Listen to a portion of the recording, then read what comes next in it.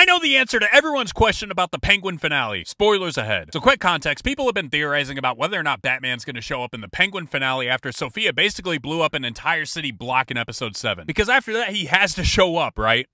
Nope.